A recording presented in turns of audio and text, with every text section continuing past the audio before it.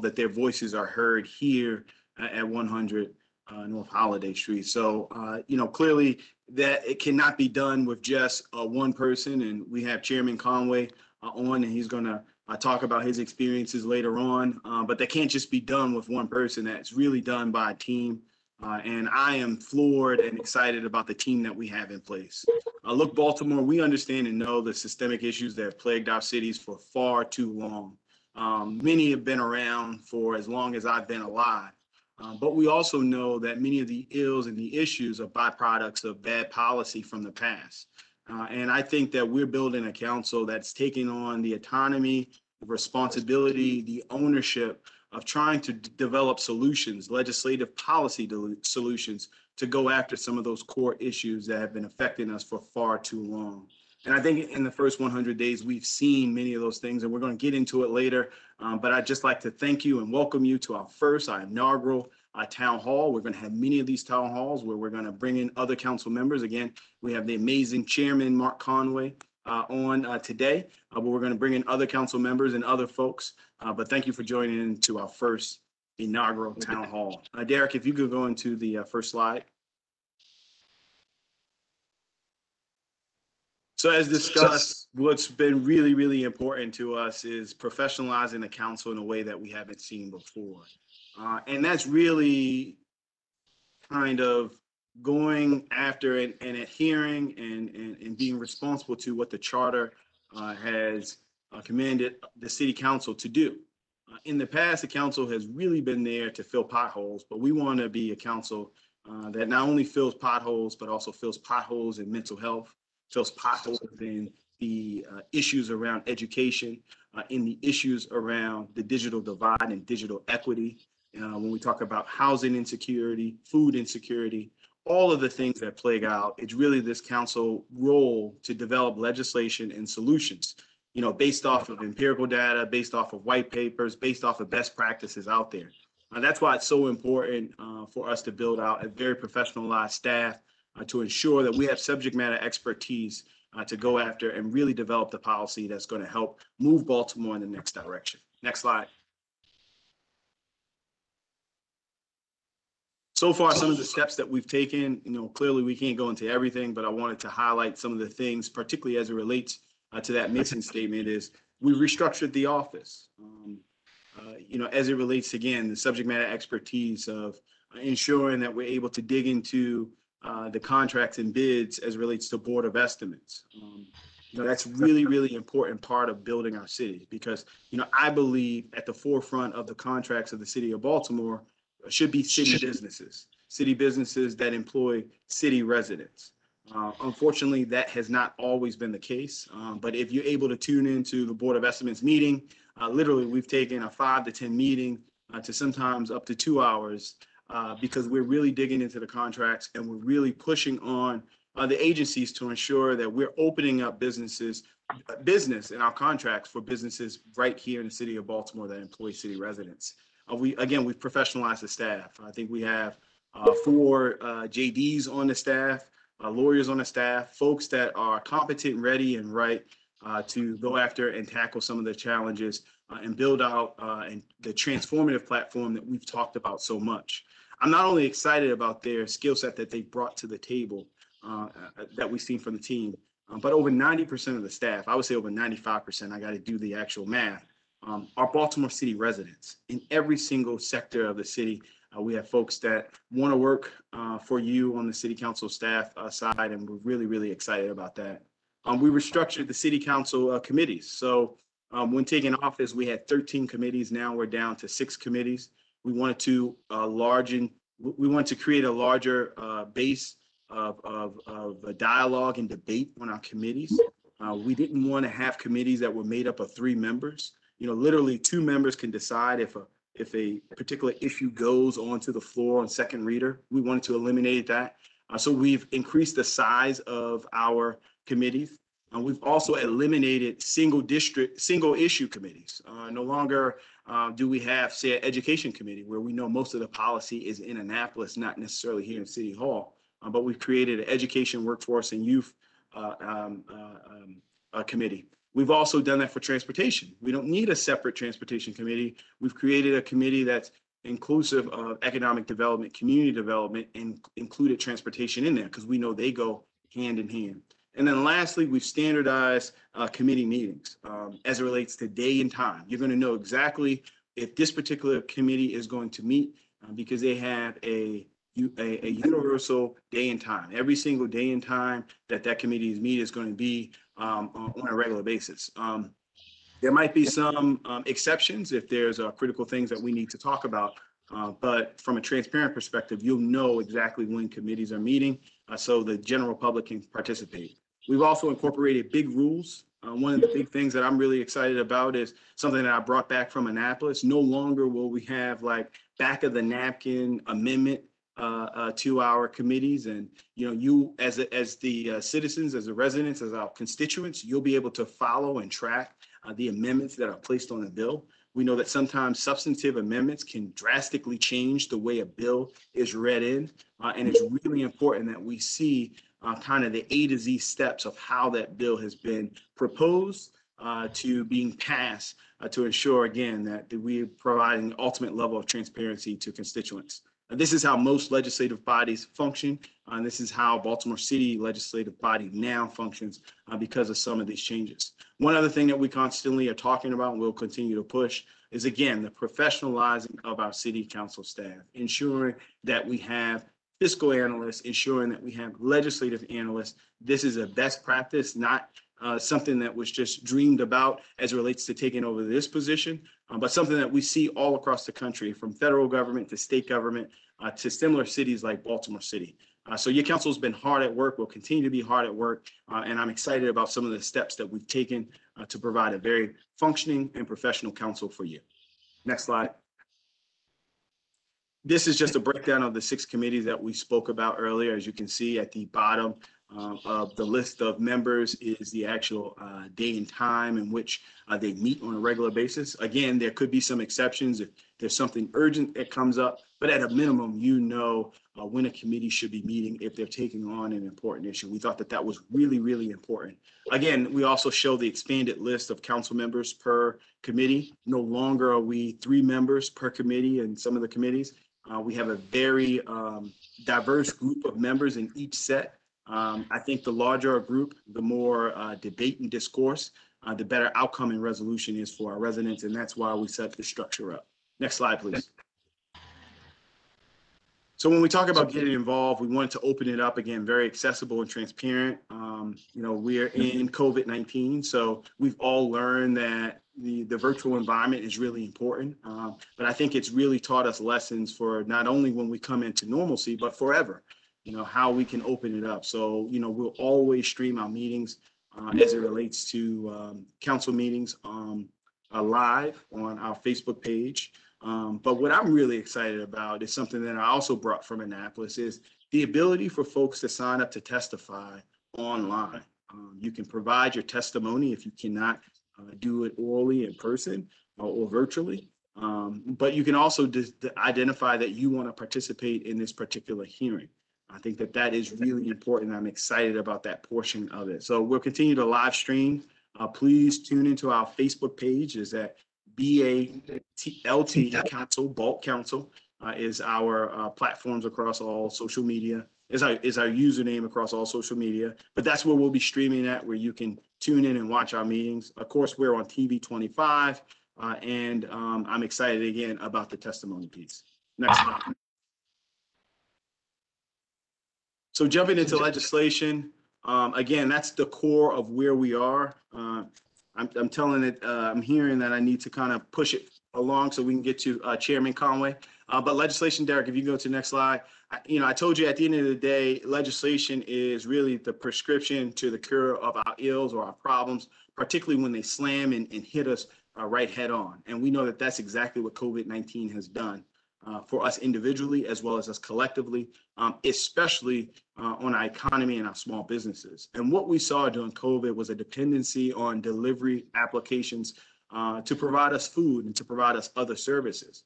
But unfortunately, as the downturn of the economy has directly impacted our small businesses, the dependency on these delivery apps exacerbated that because the delivery apps were charging in upwards of 31, 32% of the fees associated with what folks were ordering. So say, for instance, you ordered something for $20 from your local restaurant. That $20 meal would now would give the delivery company $6 and that restaurant $14. And we knew that that was a problem. So we worked with our restaurants. We worked with other advocates, and Chairman Costello was the champion of this piece of legislation to cap delivery fees at 15%. That put money directly back into the pockets of small businesses during a peak of economic downturn as it relates to COVID-19. That's just one thing that we did. That was the first bill that came out of this council. I'm excited about that particular bill. And the business owners, the small business owners, particularly in our communities, were elated to have that type of relief. Next slide.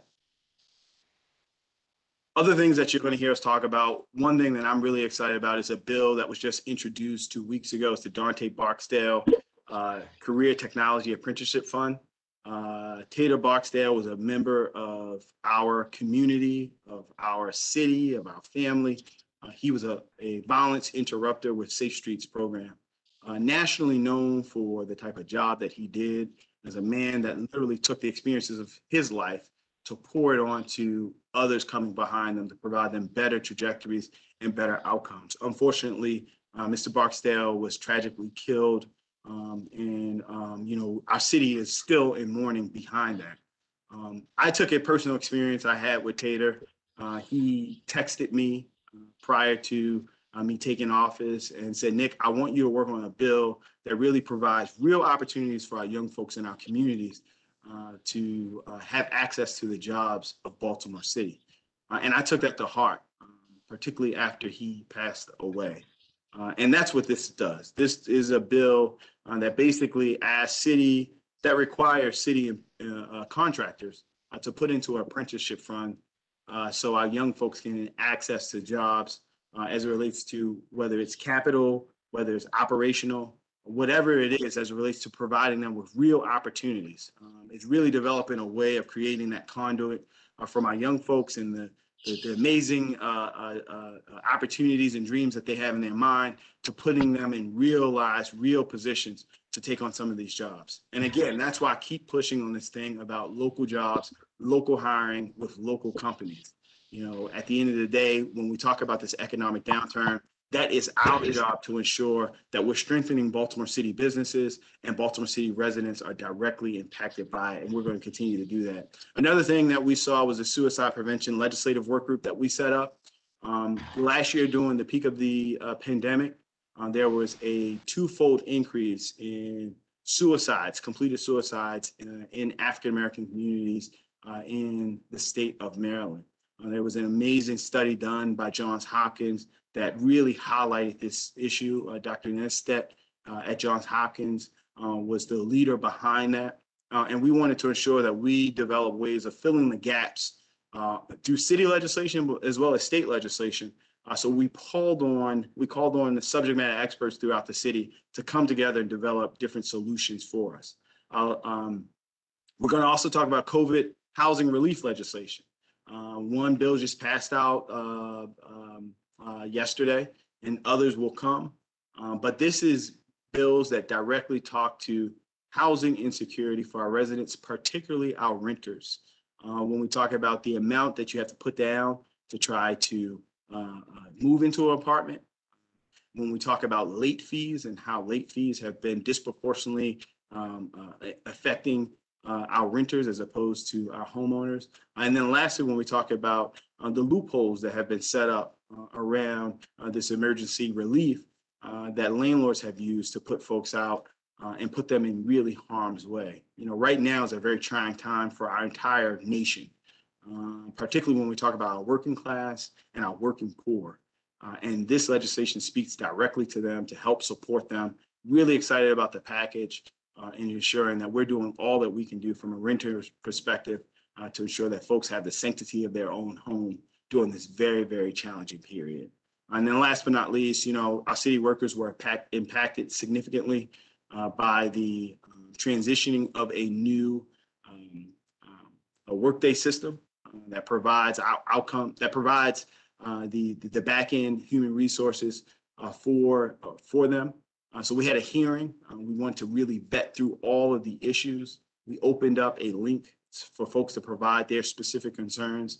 And we've been working with human resources as well as finance to ensure that we clear them out. We're probably about 95% clear, but we're still working. But again, it's just showing you how the council has hit the ground running within 100 days to ensure that we go after and we affect real change. And these are just a couple things. When we talk about water bill freezing that we've called on, when we talk about ensuring that we freeze the tax sale liens, when we talk about some of the other procurement bills that we've done, this council has really stepped up to try to develop substantive legislation as well as oversight of agencies to provide the best possible outcome for our residents and our constituents. Next slide. So again, we constantly talk about be more, expect more. And that's exactly what I want you to do from your council. No longer are we here to just be filling potholes, boarding up houses, and doing the constituent concern thing, but we're really here to be your voice as it relates to your eyes and your ears of the issues in your community, to develop legislation that goes after the systemic issues that have plagued our city for far too long. And we're going to continue to do that, but we also think it's important for us to be as transparent and accessible as possible. So that's why you're here for this first inaugural town hall.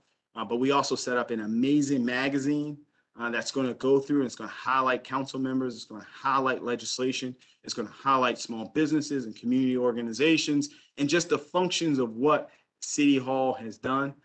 Then we also have a podcast, right? So we're going to bring folks in and we're going to actually talk about and peel the onion back and talk about the inner workings of city government and the things that we kind of take for granted because we're in the mix on a regular basis, but that you might not necessarily know. So we decided to call that Notes from the City Council Chambers, so to give you a backdoor, a green room kind of look into what's going on here in the city council. And then we have tons and tons of other things, newsletter, and again, the accessibility from Facebook Live. So I believe that wraps up the slide deck.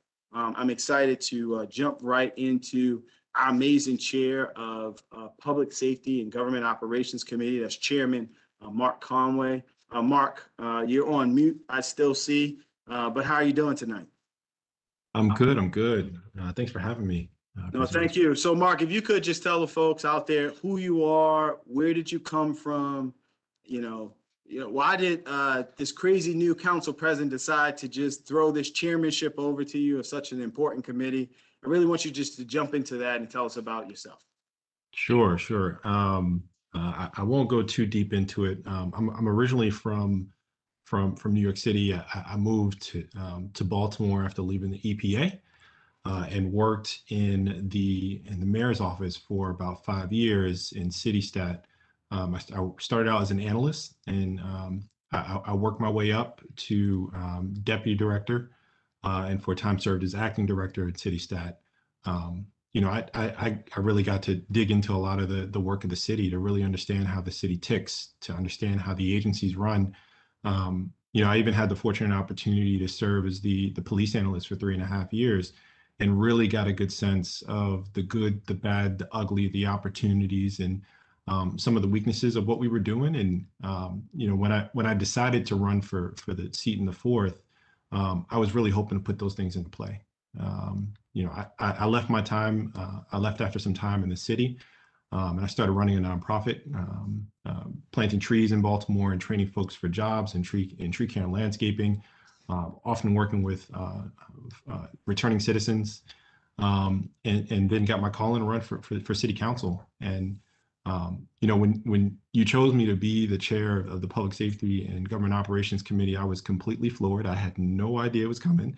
But when I really think about the experience that I had working in the mayor's office, overseeing and working with the city agencies, it made a lot of sense.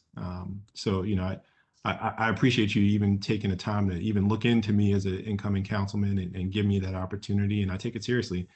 We've been doing a lot of work since I came on. I think we've met every week, but 1 week. We've had nonstop work, and we've actually got a lot of work done. So it's been amazing being on this side now, but um, one, seeing it from the executive side and now seeing it from the legislative side, I come with a pretty unique perspective, and hopefully that leads to good policy.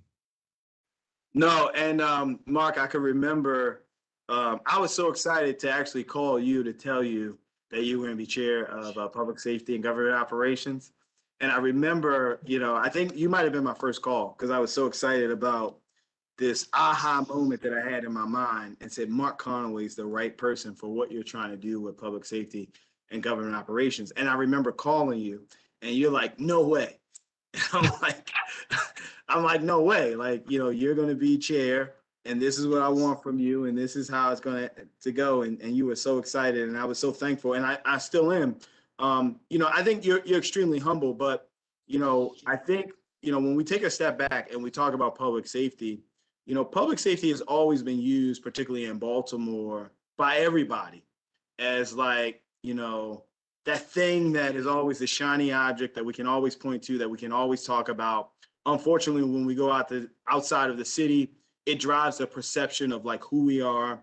When we take Baltimore and the Hollywood, that's exactly what they kind of paint. It's always this issue around public safety. But we really want to kind of paint public safety in a different way, meaning we know that we have problems and we know we need to dig out of these problems.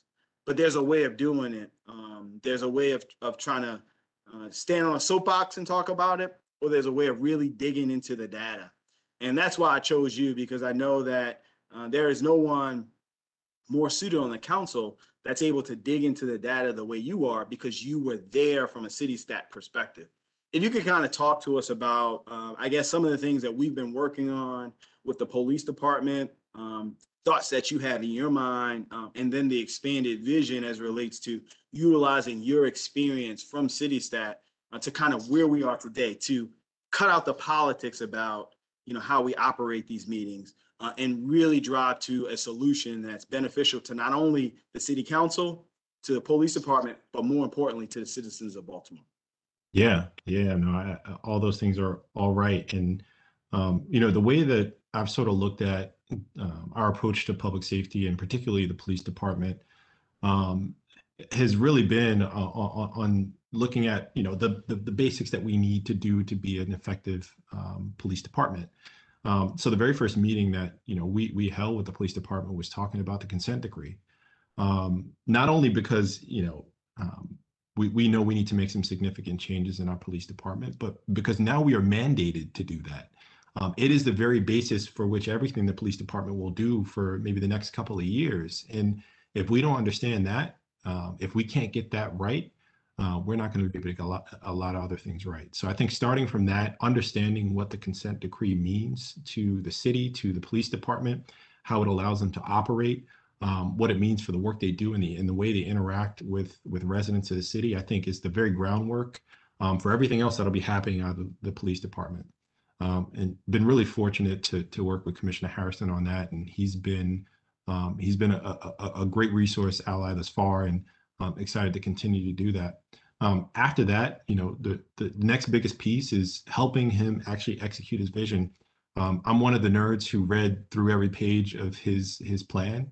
And I think he's got a great plan. The real difficulty though is not in pulling together the plan, but it's in executing it.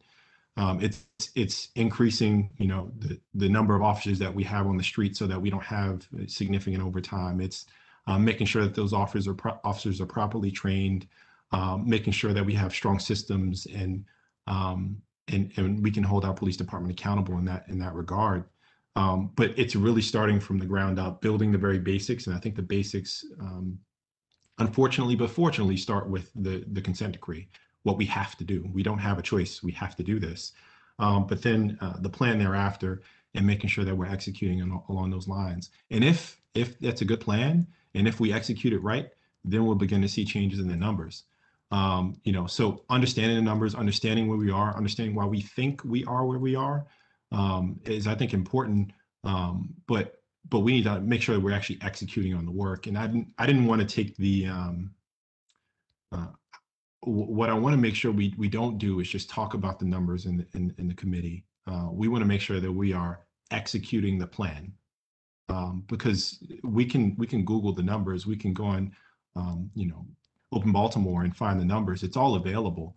And certainly we can hold a hearing talking about them. But if we're not actually helping the police department execute the plan, that hopefully will reduce crime and specifically violent crime, then we're not doing our job right. The next piece is, of course, a big part of it is our police department. But I mean, with all the discussion that we've had, with the mayor, from the mayor, and the way that he looks at the crime problem, I agree. There are other facets to the problem that we have historically not appropriately addressed. And looking at his crime plan that he just put out last week, I encourage folks that are on this line to review the plan, to provide feedback on the plan. If you think it's missing something, or you think it's going too far in some areas and maybe should roll back, please let us know, because that's what we're going to be holding other departments that will have a significant role in this crime plan to executing on. So, and I think the big thing there, Mr. Chair, is I'm pretty sure you've had this come up, but like, what is the city council's crime plan? And what I've constantly told folks is, it's not our responsibility to make a crime plan. It's our responsibility to be partners in progress with the police commissioner, with the mayor, in supporting their crime plan. Like, the city of Baltimore does not need two competing crime plans. We need one crime plan, right? And that's a responsibility of the mayor and the police commissioner of working out. It's our responsibility of developing legislation to go after the roots of why crimes take place. To get to our children before they get to the criminal justice system, to provide real opportunities for our communities. And I think that, that has been a welcoming call, knowing that we have a legislative branch that is really going to be focused on those areas while supporting the administration and supporting the police commissioner as it relates to their actual crime plan. And, again, that's why I'm excited. I know that you share that same, thought pattern as it relates to how we tackle crime. And that's exactly what we're going to continue to do. One of the other things that you brought up was the consent decree. And I think we're still working on it. It's not perfect yet, but the citizens will see the development of where we are in the process of the consent decree in ways that they have not seen before. And I think, as it relates to our collective partnership and working together with the police department, that's one of the things that we've hammered and continue to drill down with BPD, of like, how can we develop a very digestible way of communicating to folks all the work that's happening behind the scenes on the consent decree to show the progress, but more importantly, show what's left. If you kind of want to talk about that, I'm not sure. Yeah, absolutely. And you, myself, and Commissioner Harrison have been working incredibly hard to make sure that that process is transparent. Everyone on this call and anyone that then views this thereafter is familiar with the consent decree, but many people don't know what it means. They don't know exactly what the police department has to do in order to complete the consent decree, let alone how far along we are in that process. And I think one of the key things that we're working with the police department on is to help make that a little more transparent, to help make sure that as we have our check-ins, we have a sense of where the progress is and where we're lagging behind, and to understand why we're lagging behind in those areas. I think that's the only way that you can really get things done. But I think, a big part of our work will be making it very clear for folks, using that data to make it very clear to folks where we are, and working with BPD to be a little more transparent in that regard. Nope, perfect. Now, the last question I'm going to ask you, Chairman Conway, is you are much more diverse and eclectic. That goes far beyond public safety. I'm not going to say environment, but wherever you want to take it.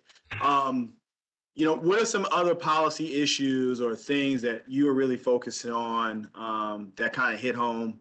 I remember, I think maybe a week or two in, you talked about some homeless issues that you had just saw, like literally right outside your front window. But what are some of the other things that you're really focused on that you look for over the next couple of years to try to have a legislative impact on? Yeah. So, one of the very first things we put through was focusing on water billing. And of course, we have that hearing coming up actually this Thursday.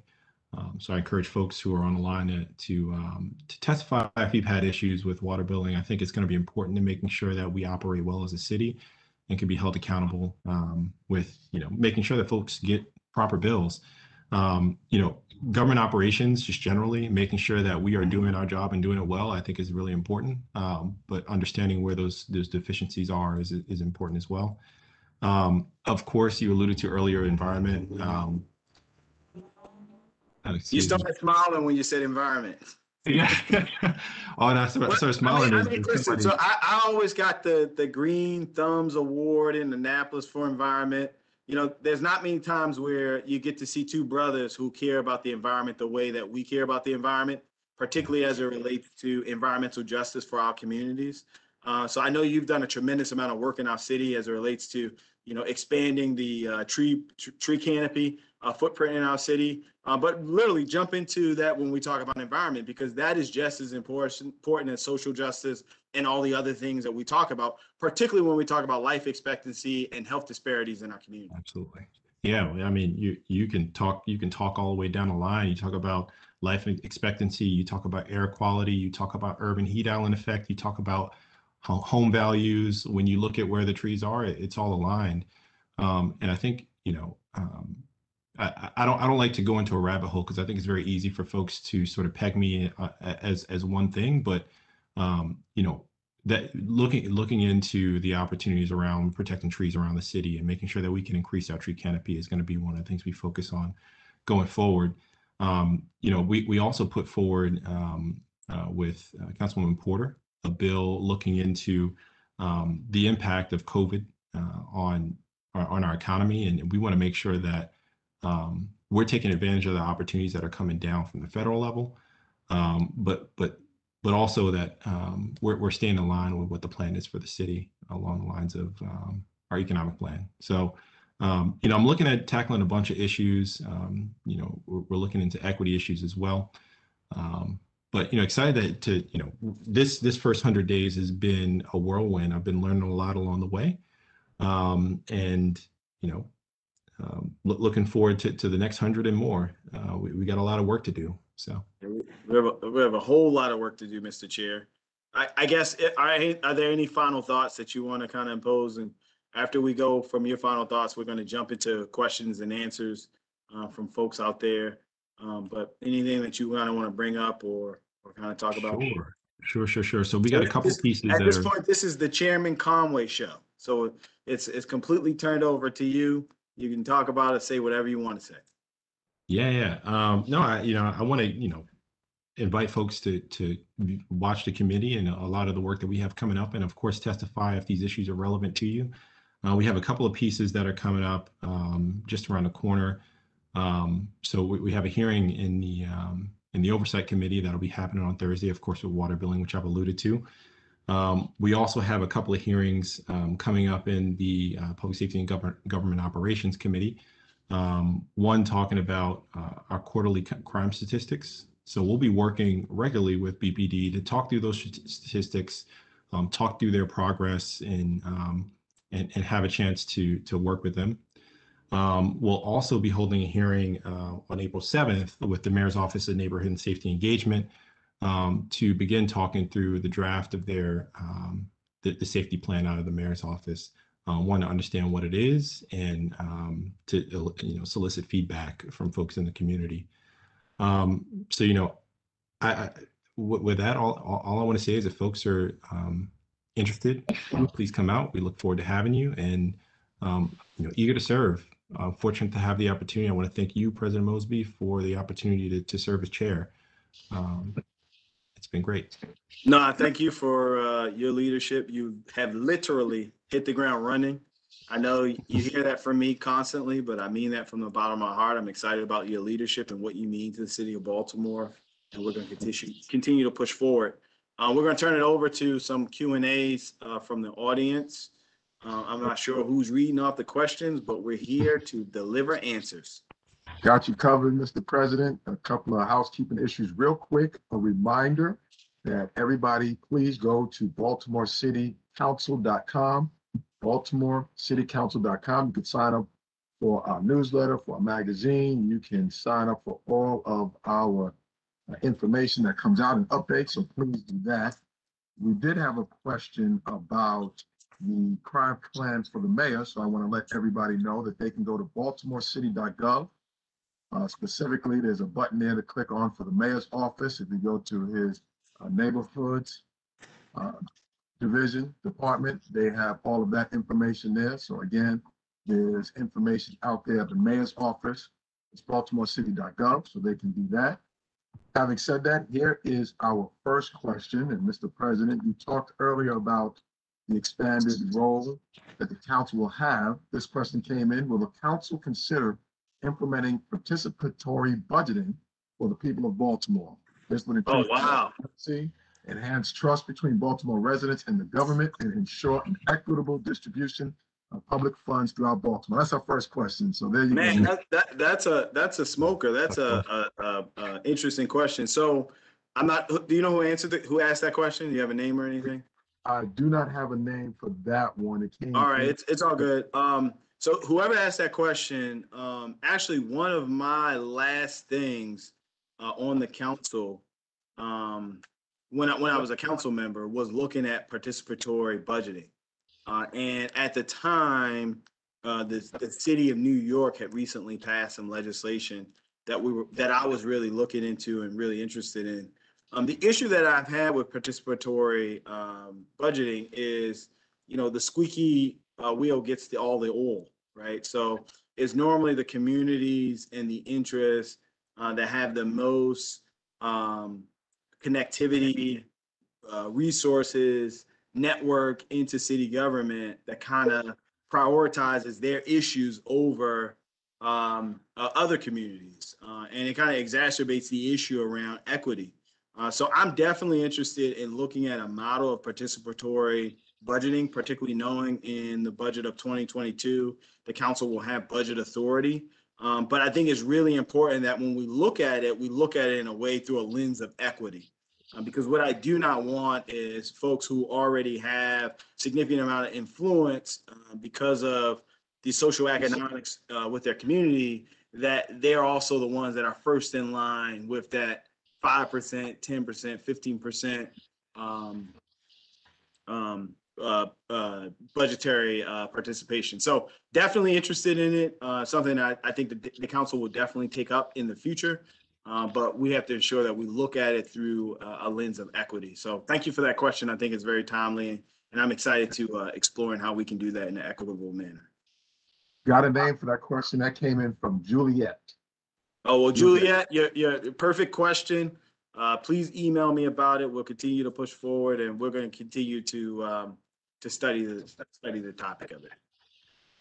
Okay, next question here. We actually have two questions. So we have Kareem sent in two questions. Start with the first one. I know that we already have a program for giving out tax breaks. I'm framing the question. He's asking about tax breaks for city employees who live in the city. So I know we already have an existing program for, I believe, firefighters and police officers. So I will reframe the question and ask, is there a plan to expand the current tax break program for city workers in the city to reach more city workers?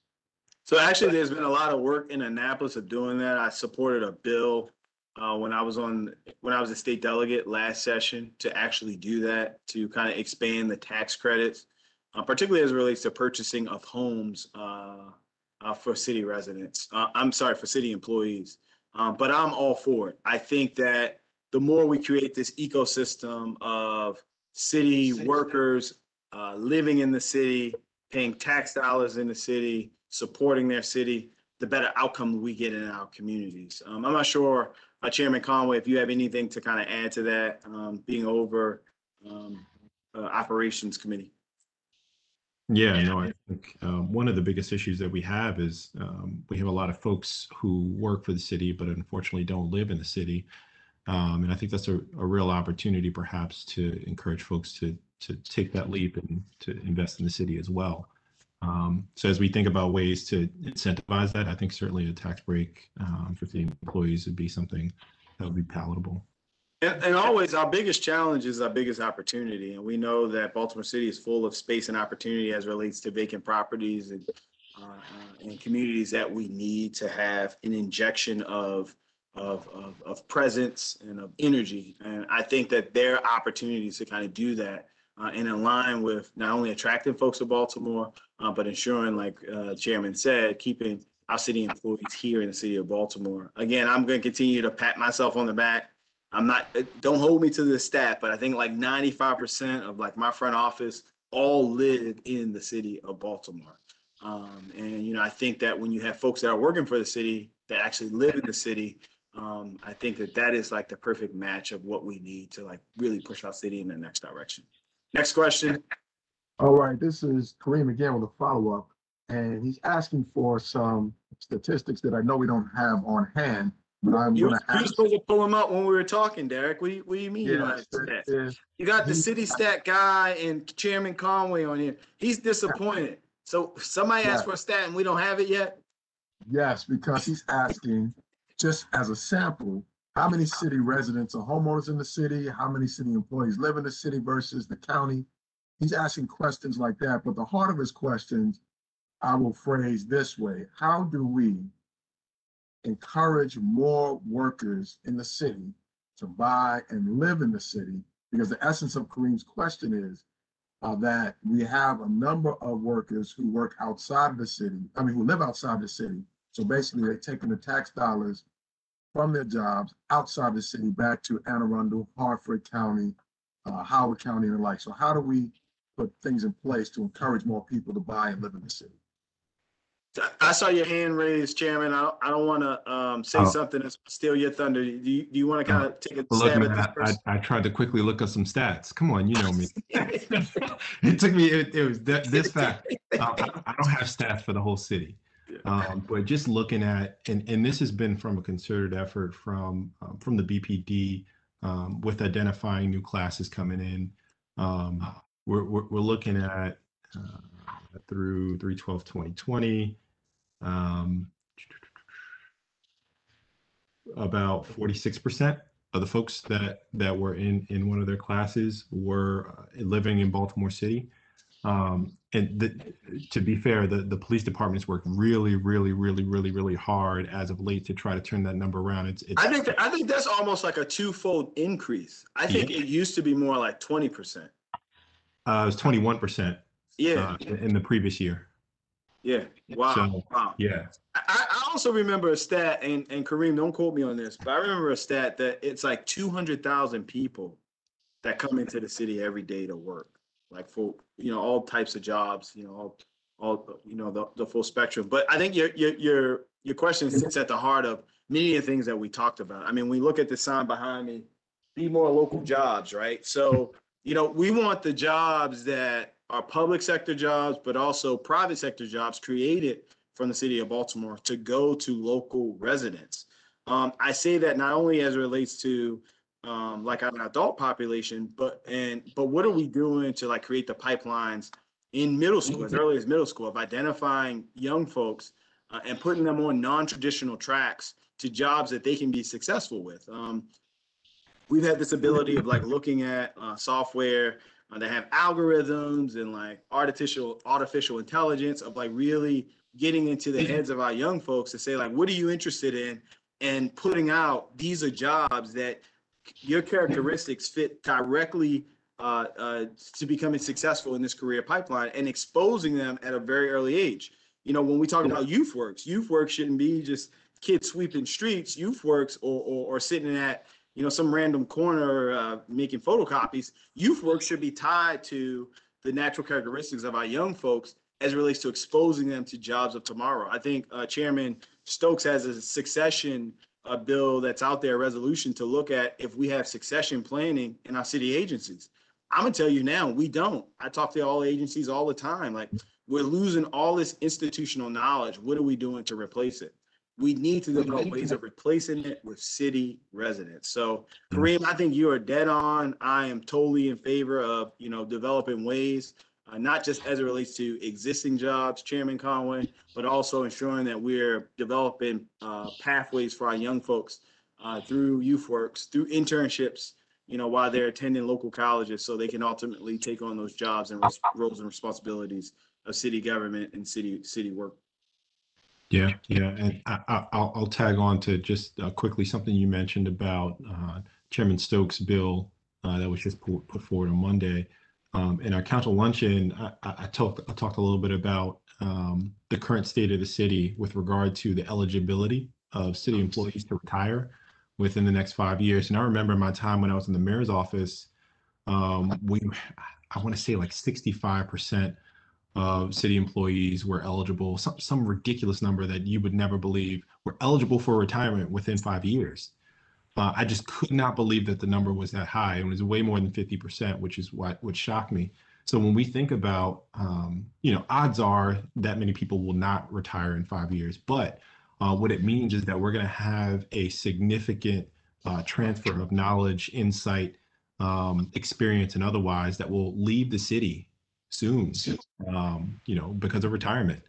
And we want to make sure that we are training folks so that we don't lose that opportunity and we begin to see city services then lag behind as a result, let alone making sure that our young people can get these jobs and be prepared for these jobs. But if we're going to be a strong city, if we're going to deliver strong city services, we want to make sure that that wealth and knowledge we begin to transfer that well before folks are leaving. Yeah. We have a few more questions, but I just want to, as I see time is starting. We're bumping up on that TV 25 window, right? We are. So I want to let everybody know that may have asked the question that we will be pushing out some additional information after the town hall. So if you do not get your question addressed, look for some additional information for those we may not be able to get to. Having said that, Antoinette has a great question that follows up on the question that Kareem just asked, which is, what is the city council doing to address skyrocketing property taxes? So one of those barriers to getting people to move back into the city, those gateways to getting people out of the city are the taxes. So there you go, Mr. Council President. Antoinette, you threw another curveball. What I think one of the things that we have not done in the first 100 days is done anything substantive around property, real estate tax. But I think it is something that is on the tip of my mind and of my interest for us to really work with the administration and dig down into this. Again, I said earlier, our biggest challenge is also our biggest set of opportunities, and that's real estate, particularly in communities that are ripe for growth potential and redevelopment. So, we have not done anything specifically to your question. I'm sorry, what was her name, Derek? That came in from Antoinette. Antoinette, I cannot say that we have done anything specific in the first 100 days. But that is something that this council will take on. I have a couple crazy ideas in my mind. Really interested in hearing from you, Antoinette, if you have some ideas. I'm not sure, Chairman Conway, if you want to take on this question or if you have anything to add to the question. I can tell you something I'm very interested in as well, and I also have some crazy ideas. I'm being careful not to put crazy that might be ideas. A bad thing. Yeah, well, my crazy ideas on one extreme and yours on the other.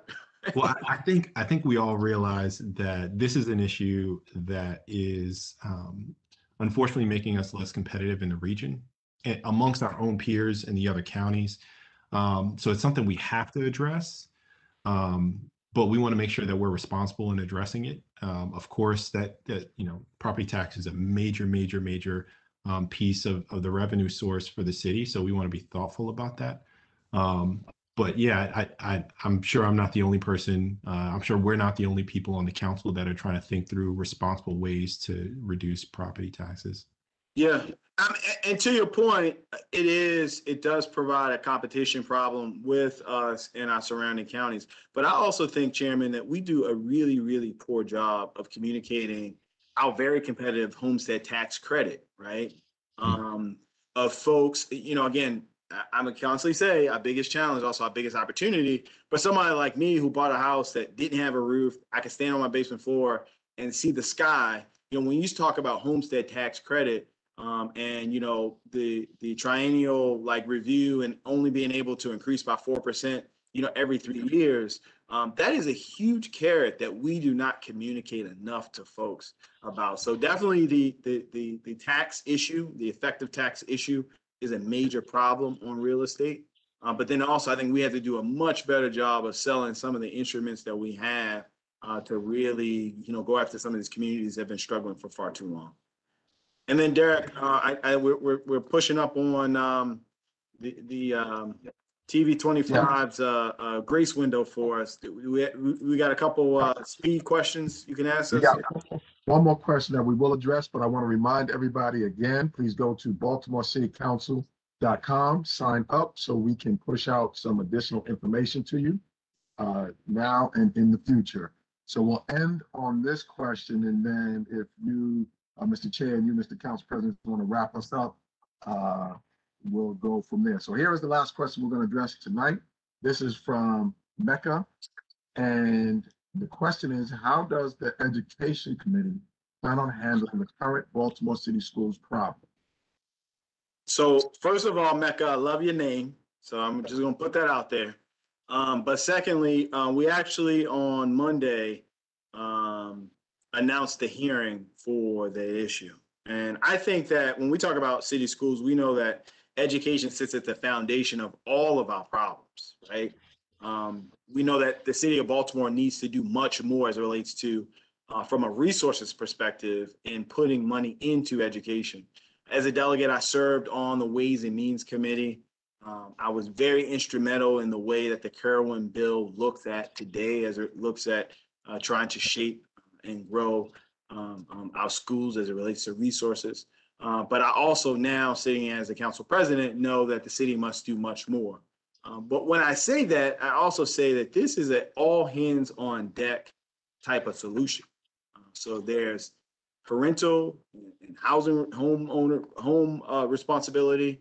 There's community and organization responsibility when we talk about a youth fund. And then when we talk about government, there's, our responsibility of ensuring that we are putting as much money into our young folks as possible. Mark, I always like to talk about this statistic that when we look at inflation over the past 40 years, we've seen, and this directly affects your committee, we've seen and I think conflating those two things directly talk about where we are as it relates to a public safety thing. So we have to turn the spigot off. We have to do more for our young folks. That starts with education.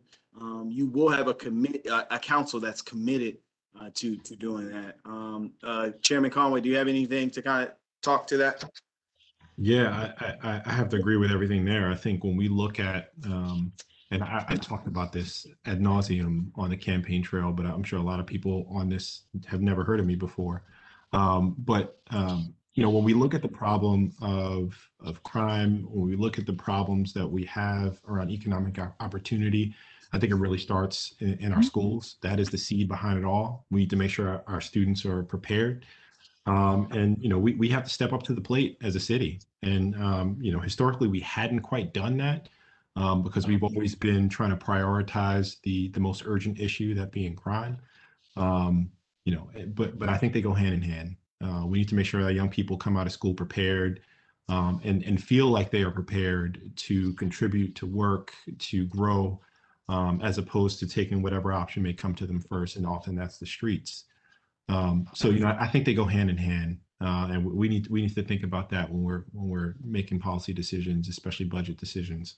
I couldn't agree with you more. I don't really have all that much more to add to you. Well, that was a lot you just added. Thanks a million, Mr. Chair, for joining us on our first inaugural town hall. I know that, folks will continue to get to know who you are and what you're about. Again, I can't say this enough. I'm excited about your leadership, excited about the role that you're in, and look forward to continuing to work with you. To the citizens of Baltimore, thank you for this amazing opportunity Again, we've done a lot in 100 days, and we have a lot more to do, and we'll continue to do it. We'll continue to do the people's work. We ask that you continue to tune in. Make sure you check out that magazine. Make sure you listen to the podcast. I have a very, very exciting guest on our inaugural podcast. But also, more importantly, please tune in every Wednesday at 9 o'clock for Board of Estimates. Tune in to your council hearings on Mondays. And then make sure that you're holding us accountable at these committee meetings. Mr. Chair? Yeah, I just want to say, folks who want to keep up with what we're doing in the Public Safety and Government Operations Committee, feel free to follow us on Facebook, Councilman Mark Conway, and also you can follow us on Twitter at Mark Conway 4th. And you know, we always put updates out there when we got bills coming up, or if there are issues that folks may really care about. So I encourage folks to do that as well. So Thank you. Baltimore, we're signing out. We're going to continue to say, be more, expect more. So remember that slogan. That's what you're going to get from this council. Be more, expect more. Baltimore, I absolutely love you. Thank you for this opportunity. Look forward to you tuning in. Please stay engaged. Please stay committed. Please keep us and hold us accountable. Be more, expect more.